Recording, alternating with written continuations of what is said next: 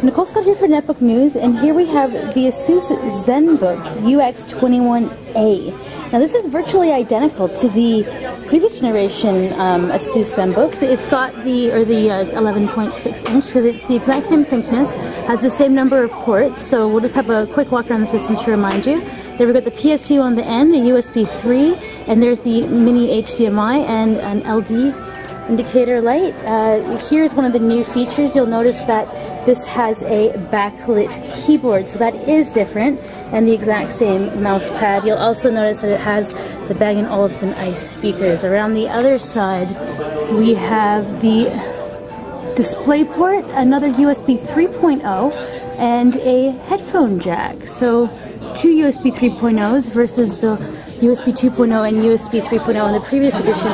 But the big selling feature here is that it's got a full HD IPS display. So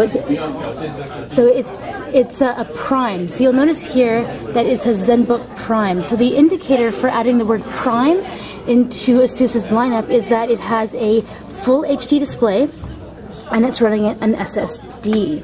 So in the future, when you see the word Prime, that's going to be what it means. So it's got those two features in it, but otherwise the unit looks identical to what we had previously released.